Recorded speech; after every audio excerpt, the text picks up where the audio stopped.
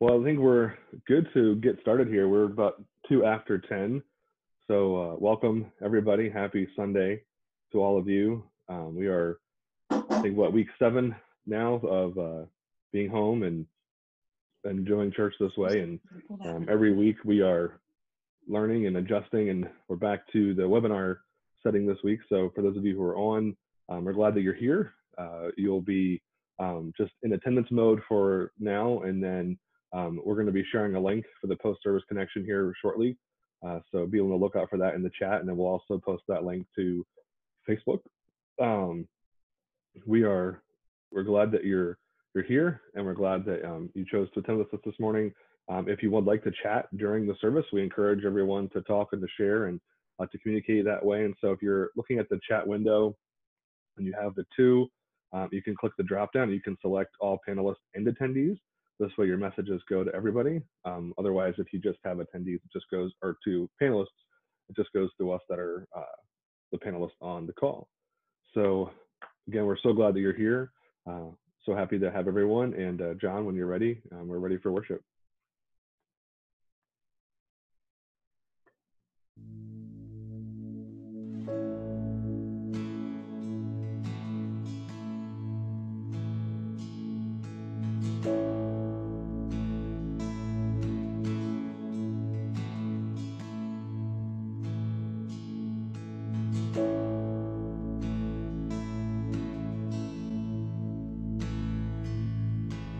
You stood before creation, eternity in your hands. You spoke the earth into motion, my soul now to stand.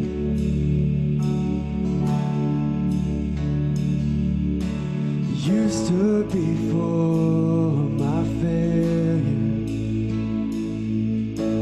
carried the cross for my shame. My sin weighed upon your shoulders, my soul now to stand.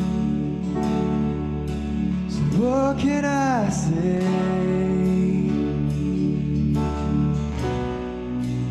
What can I do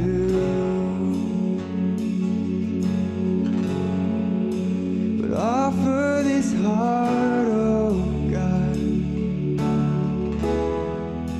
completely to you.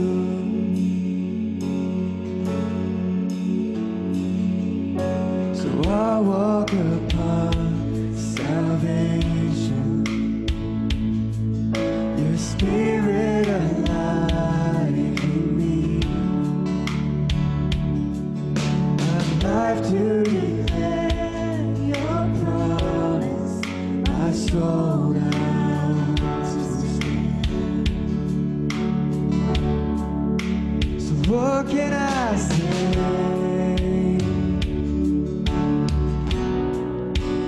What can I do but offer this heart, oh God, completely to you? So what can I say?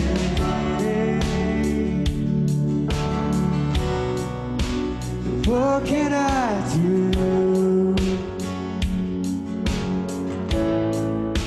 but offer this heart, oh God, completely you?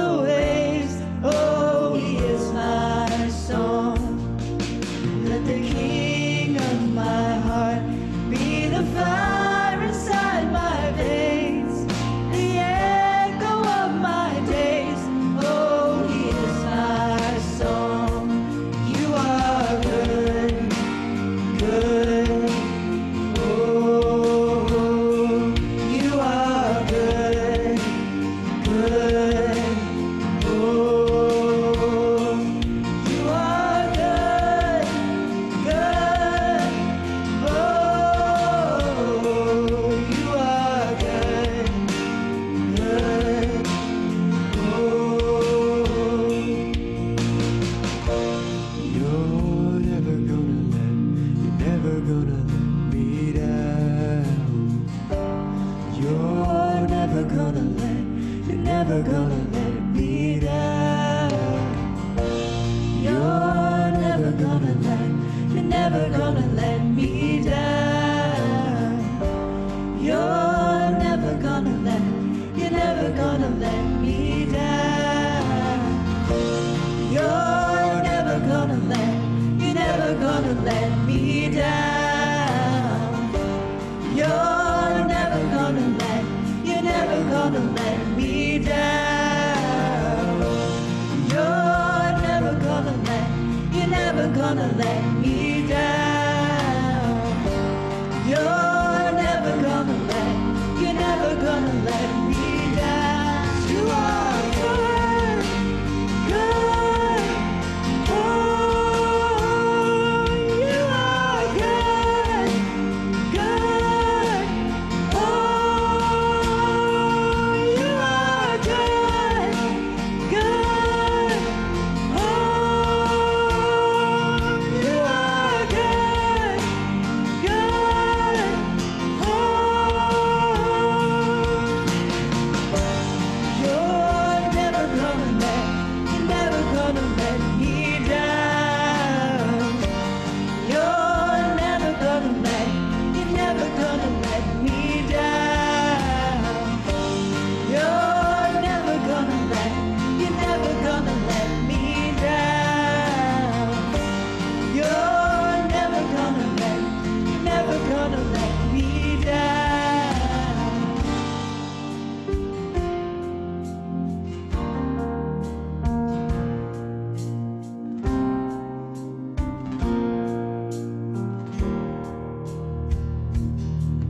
When the night is holding on to me, God is holding on. When the night is holding on to me, God is holding on.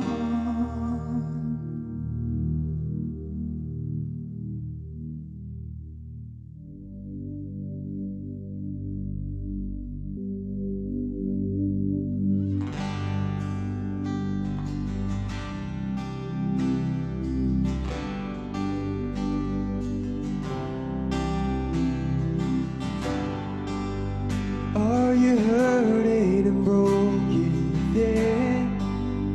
Overwhelmed by the weight of your sin? Jesus is calling. Have you come to the end of yourself? Do you thirst for a drink from the well? Jesus is calling.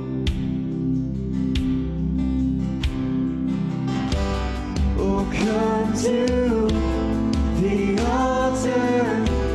The Father's arms are open wide. Forgiveness was bought with the precious blood of Jesus Christ.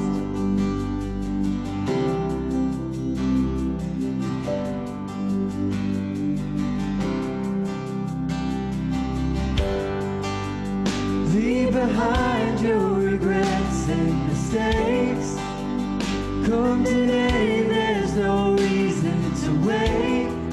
Jesus is calling.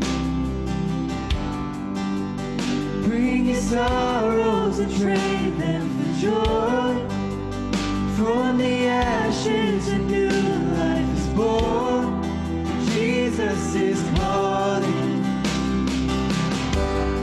Oh, come to the altar. The Father's arms are open wide. Forgiveness was bought with the precious blood of Jesus Christ. Oh, come to the altar. The Father's arms are open wide. Forgiveness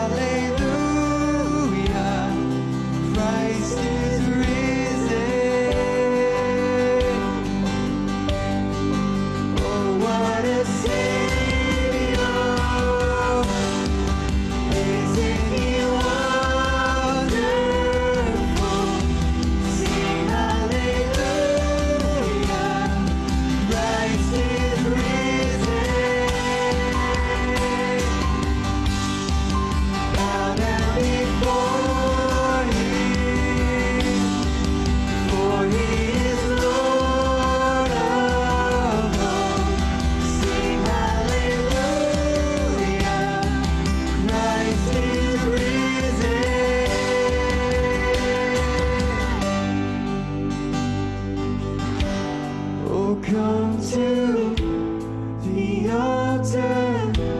The Father's arms are open wide. Forgiveness was bought with the precious blood of Jesus Christ. Oh, come to the altar. The Father's arms are open wide. Forgiveness was bought with the precious blood of Jesus Christ.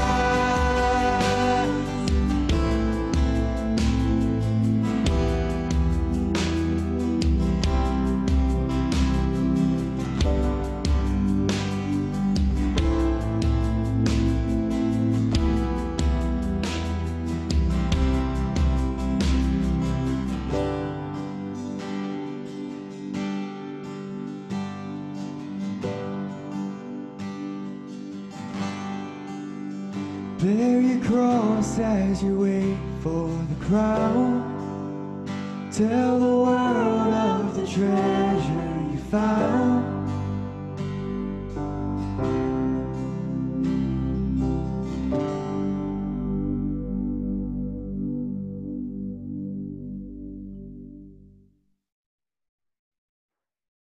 Awesome.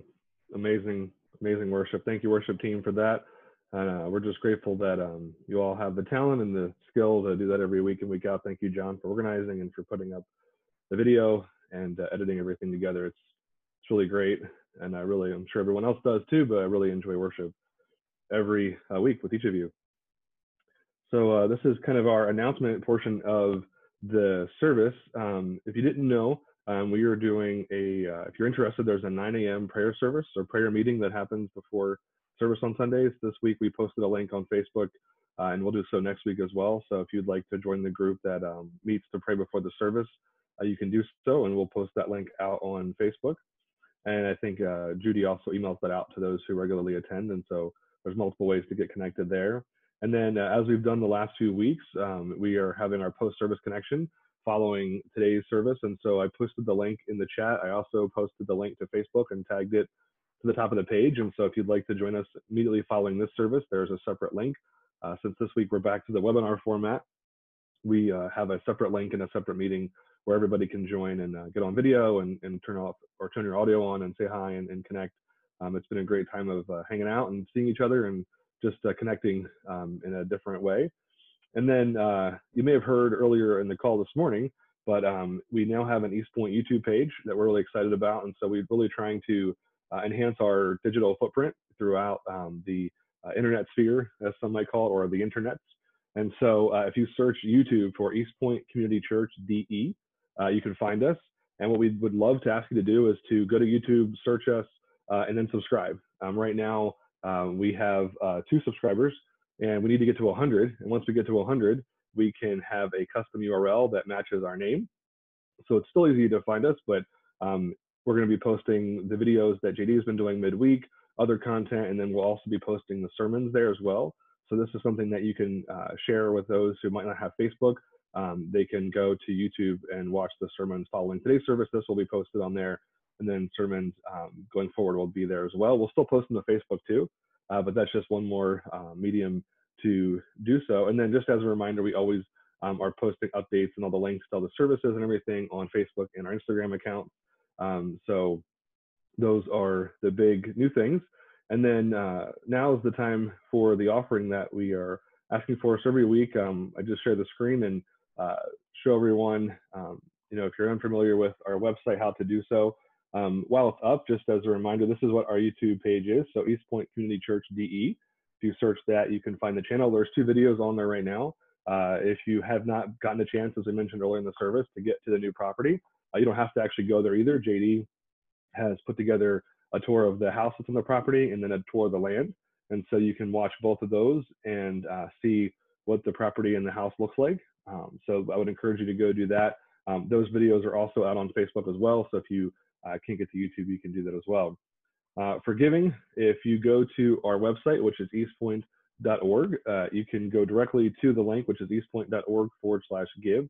or you can go to just the eastpoint.org website, and you can click on the Give button on the top right-hand side, and that's going to bring you into the giving page. And if you click Give Online, it's going to take you into the giving app that we use. And so you can select the general fund or any of the other funds. You can put in the amount that you'd like to donate, and then you can give by card or by bank account, and then hit submit, and it's that easy.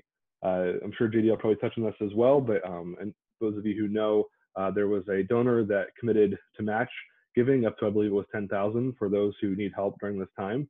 And so I believe if you go into here and select other, you can mark down that you would like to give funds towards that fund, and those that money will be set aside for those who need it and who have been impacted by everything that's been happening recently with the coronavirus. So would encourage you to pray about that. And before we transition to JD, I'll pray to bless the offering.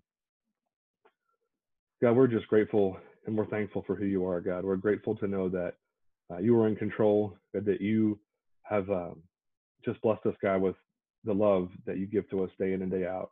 And we ask right now that you would provide comfort and peace to all of our members, God, all of our families, all of our friends, Lord. You give us strength and you give us perseverance through this time, God. We just pray right now for Eastpoint as we are in this time of digital meeting, God, but we still have physical needs with the building and our new land. But ask that you continue to bless those who volunteer their time to support and help. And we ask as we move forward, God, that you would just bless all the efforts to transition from the old building to our new space, Lord.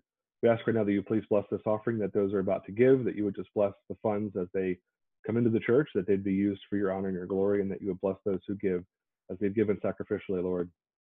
We're just grateful to be here today, to be here on Zoom with each other, and really excited for the post-service connection and the time together, and excited for the message that you're about to bring through JD. And you're going to be praying. Amen. JD. All righty. There we are. Okay, welcome. And hopefully we've had the March winds and we're having the April showers right now. So hopefully you're getting ready for the May flowers. It's starting to pop up a little bit. We're seeing some green. Hopefully we'll start to see some red and yellow and blue and all the flower colors coming out. Even if you can't leave your house, maybe you can look out the window and take a look at them. So they're there. So we're back, and we're going to be looking again a little bit at this whole issue of mourning or of lamenting, but we're going to look at it a little different perspective today. And it's last week we started with Psalm 13. This week we're just going to multiply that by 10, a little logarithmic Sunday here, and we're going to be in chapter 130 of Psalm. So we're going to be looking at that, and I know that there's been quite a variety of ways that people are being affected by all of this. I know some of you are going nuts with being home, and you're, just whether it's your family driving you crazy, or maybe you driving the family crazy, or whatever's going on. That's, it can be hard. Maybe you're bored because you just can't think of what to do. You need to work on that. You got to get a little bit more creative. Maybe you're lonely because there's nobody there for you to interact with, and that's hard. And I've also noticed that there's another category of people who are just running like crazy, who are doing a lot more. I've talked with several of you who, because of either layoffs or things of that nature, that some people which has some people at home trying to figure out what to do with their time. Others of you have picked up a lot of extra work, and you're doing more than usual. You're running around quite a bit. I know that all of this stuff has seemed to have added an extra layer of work to my job, to Judy's job. So we've been staying very busy here. It's been kind of fun being together a lot more than what we normally are. So that's been nice. But it also keeps us really busy. So whatever category you're in, you might be looking for things to do, or you might be looking for, hey, when do I get a chance to sit down and catch a breath? Whichever one of those categories, there's much to be learned during this time and a lot to do about it. So we're going to look at that. I'm not sure when this thing is going to come to a resolution. We hear all different sorts of things. We do know that when they start to phase back in, the opening up of the state, that churches are in phase 1. So we will take a look at that and see what we're going to do with that. We don't know where we're going to be building wise yet. We do still have the warehouse that we normally meet in, and maybe we're going to be back there. We are actually working to get out of that lease so that we can start to save some money and take that money and apply it towards renovations of the new place so we can be meeting there. But we'll get all that figured out. That's one of the things that I'm running around trying to take care of and get figured out. So hopefully that'll get taken care of. Like I said, we're going to start with Psalm 130 today. And Psalm 130, it is a lament, but it's not a personal lament. It is not David crying out because of what he's going through. This is more of a cry from the community, where the country cries out and what they have going on. So we're going to start with just the first couple verses in Psalm 130. And he says, "Out of the depths I cry to you, O Lord. O Lord, hear my voice. Let your ears be attentive to the voice of my pleas for mercy." And this is what I like here is the fact that he is crying out. And I think that one of the things that we can overlook easily is the importance of prayer during these times. This is, I know a lot of times we can start to feel like, well, there's not enough time to pray. I'm too busy. So we get by, or our prayer life consists of thank you for the food, amen. And this is a chance to slow it down a little bit and spend some time in prayer for whatever is going on. I know that Judy and I are trying to have, like in the morning after we have breakfast together, we have a time of prayer together. And it's just something that we're just trying to put into our routine. And hopefully the types of things that will stick around after we're back out into the world, including eat breakfast together, which is kind of nice. We did that some of the times before, but now we're doing it every day, and that's very nice. But the prayer is, we need to take whatever's going on, and he said, I cry out to God. He's crying out. It's not merely a rote prayer. It's not simply a thing of, hey, here's a thought that I have, or it's like, Lord, give us travel mercies, or some of the things that if we grew up in the church, we've all learned these quick little token prayers that we can do before a meal, before we travel, maybe before bed, whatever your time is for the tokenism prayer, which is the way I tend to think about it. There are prayers that we can get halfway through, and before we realize that we've even been praying, because it's just so automatic for us. I remember praying one time at church when I was younger, and I finished the prayer off with a thank you for this food, amen. And we weren't having a meal, but it was just so automatic that as part of the prayer system that we would use. And so sometimes it helps to slow down and think about it. And what I like too is the psalmist is saying, Lord, hear my voice. Hear me, listen to me. He's crying out saying, I've got something I want you to hear. And so if we're going to ask God to hear our voice, let's give him something worth listening to. That doesn't mean we have to have a fancy prayer. It means we need to have an honest prayer. We need to talk about what is going on. We need to say what's happening in our lives. He says, be attentive to the voice of my pleas for mercy. Now, it's interesting that he's asking for mercy. Well, why is that? Well, as we look at the next couple of verses, we see some of the reasons.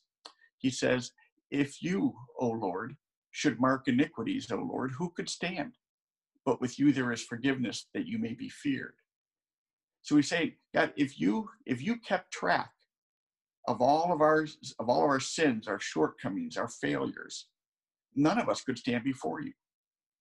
There's no one that is able to do that. Like we see later on, and he says there is no one that is righteous, nobody that does good, not a single one. All of us are sinful and fall short. So he's saying, and he said, be attentive to my cries for mercy. He's saying, Lord, I know I don't deserve to have your peace, to have your good pleasure, but I'm asking for it all the same. I'm asking you, can you please help me? Because there's no way I can be good enough. I'm not going to measure up. So in spite of that, can you help me? Will you stand for me? Will you forgive my iniquities? And he said, because we know that with you, you are a forgiving God. You overlook things And we can fear you because you are in control. And the fear here isn't so much about being afraid, but it's a fear in the terms of the respect for who he is and what he does. And so he's basically saying with all of this, God, you are so far above me. You are someone who can control whether or not we get punished for our rights and wrongs. But we don't have to be afraid in that we go to him with the idea that, oh, he's gonna smack me down if I've done the wrong things. I know that it's a natural tendency, probably for all of us, that when we have caught ourselves into some pattern that we have tried very hard to get out of, and we're trying to get out of the pattern, but we have gotten ourselves to where we're into it, that we feel like, I can't go to God. I just prayed about this and I prayed about this and I've asked forgiveness, and then here I am right back into it. How can I do this? And David, a man after God's own heart, through the Psalms, is basically letting us know, he says, you go to him and you say, I know that you're a forgiving God, that I can't stand before you clean, but I can come before you as your child and say, please help me. Please help me. I know that you helped me in this area before. I know that I failed.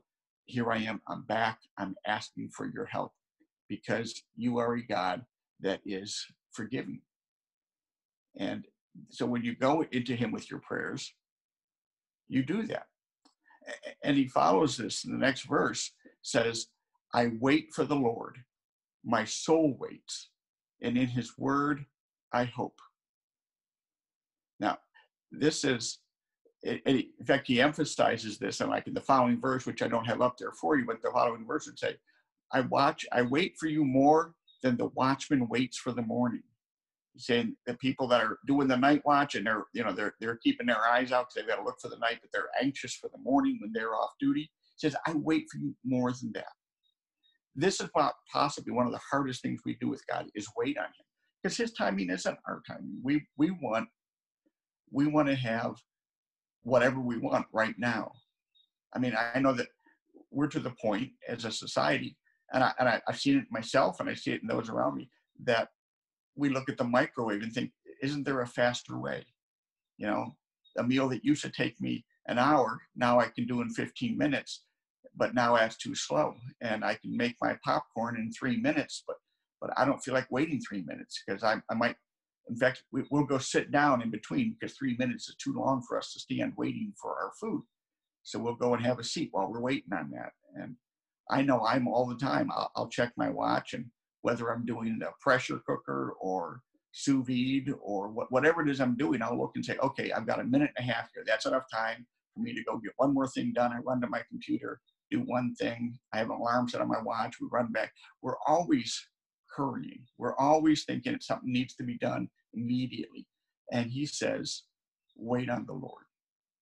Wait. Be patient. God's timing is not ours. And sometimes he makes us wait, because the most beneficial thing we can get right then is waiting, is developing those waiting skills, is growing our patience, because we need to wait on the Lord. We've got this huge project before us with this house and this property and all that's going on there. And I look at it and I get excited because I think of all the things that can be done. But I know that it's all going to take time, and a lot of time. We're going to be years in developing this land and the church there and the things that we're going to do. But I do believe that God brought this to us for a purpose. The way that we acquired it was just so God infused, that I believe that God's got a purpose for us, and he is going to carry that out. But we're going to have to wait. It may not all happen in our timing. Some of it may happen faster than we think, some of it much slower. But in all cases, our job is to wait. And part of how we do that is that we go to God on our knees. We cry out to him and then say, God, you know what I want, but I'm going to wait for you. Do this in your timing and in your way. Because ultimately, this is what we're going to have to do anyway. We're going to have to wait. We can either learn from it and grow through the process, or we cannot. We can just struggle. And it comes back to, again, like what we talked about last week in verse 7 of Psalm 130, says, for with the Lord there is steadfast love, and with him is plentiful redemption. And it's just so often it comes down to that God loves us, and he does so much for us, and we apply this standard sometimes to God, which we wouldn't apply anywhere else. With our kids, and I think so often, because God identifies as our Father, for us to look and say, how do we feel with our kids? And you might have to go back to a time when they were young and cute to remember this, because maybe right now you're thinking, oh, I just, my kids are giving me such headaches. Hopefully not. Hopefully you're still enjoying them. I find that whatever age they're at, they still seem to be quite a joy to be around. But when you think about what would you do for your kids, and I think there's very little I wouldn't do for my kids. And I can't think of something that they could do that would cause me to stop loving them. And even when they're in the midst of whatever nonsense they might be involved with, when they come to me, my heart is totally open and receptive, because they're my children, because I love them, and I want my love to be steadfast as God's love is steadfast. And if I, as a broken, fallen, flawed father, can do that, how much more God? And when we come to him, what he sees is his beloved children. And so he just wants us to talk to him. Now, you might be those that say, well, why do I need to pray? God already knows everything. Well, he does know everything, but that's not the same. We don't pray so we can inform God. We don't pray so that he knows what's on our mind. He does know what's on our mind. We pray for communication, for connection. In the movie about C.S. Lewis, whether or not this really happened in life or not is debated among some. But as he was caught praying by one of his colleagues, and they said something about, do you really think that prayer changes God? And he said, no, I think that prayer changes me. And I think that that's such a profound idea, because I think it's true that the prayer does change us, not just because of it's some sort of a healthy exercise like wishful thinking or positive thinking, but because it's an interaction with the Holy God, that connection. For reasons that are hard to explain, I know I feel more connected to you guys after one of these services when we get a chance to have an interaction, especially for those of you that stick around for the thing afterwards. And I hope a lot of you do log into that, because it is a great time to just see each other's face for a moment, to say hello, to reconnect. It changes us. It feels different, and it's healing, because God meant for us to be together. So I strongly encourage all of you, log into that next thing that we do, that getting together afterwards. It is a fun time, and it is just a chance to be social. So I encourage that, because we feel different. We are changed internally, and even so much more so when we do that with God, when we engage him, when our prayers are not just perfunctory as something that we've learned and rotely done, but when we just stop and open our hearts to God and say, here I am. This is me. This is what I'm going through, God. I'm asking for your help, and I'm leaving it all in your hands. I'll wait on you. I'll wait and take the time, but consistently going back to him. I think that one of the things that hopefully we're all going to come out of this time of quarantine with is callous knees, that we will have spent enough time in prayer, that we will have changed our character by the time we get out of our homes, that we can really spend extra time praying. I know that for me, I wake up very early most days. I may fall back to sleep, but I wake up several times early, and I find that during that time is a great time to pray. I often will pray myself to sleep, maybe because I'm so boring in my prayer, I just fall asleep while doing it. But whatever the case, there's something nice about just sort of being able to just talk with God. I don't do fancy prayers. I'm not an eloquent prayer. I'm just a guy talking to his Father. And that's what I encourage for you. Just talk to God. Talk to him in real terms. If you're upset about something, tell him. If you're excited about something, tell him. If you're confused, it's a great place to ask. He tells us if we lack wisdom, to ask him, and that he will provide the wisdom. And these are some of my most consistent prayers, is confession, rejoicing, confusion, and asking for wisdom. These are just things that I find I have to do daily because they're important in order to maintain the system. So I encourage you during this time at home while you're being quarantined, work on your prayer life and see how you can get to where you are connecting with God on a personal level, not by doing the things at the moments you're expected to, not by doing the anticipated prayers, but by just being with him and letting him wash over you. So let's pray now. God, we do thank you that you are ready to listen to us, that you are open to what we have to say. And I pray, Lord, that we will, as a group, that we will just make it a priority to come to you and talk to you. Give us the courage and the awareness of time. Just bring it to our minds, because I know it's easy for us to just forget, think, yeah, I'm going to pray a lot, and then just forget to pray because we've gotten out of the habit of that. Help us develop new habits that we can come and talk to you and feel strengthened by that relationship. In Christ's name, amen. All right, Josh, I think we're ready to switch back to you to carry on for the next part. Yep. All right. Thank you, JD. Yeah, so I posted the link in chat for our post-service connection. That's also the top post on our Facebook page. So thank you all for joining us today. We'll be back here again next week with the link posted for the webinar, and then hopefully we'll see you soon in the post-service connection. So God bless. Have a great Sunday and a great week, and we'll talk to you soon. Bye, everyone.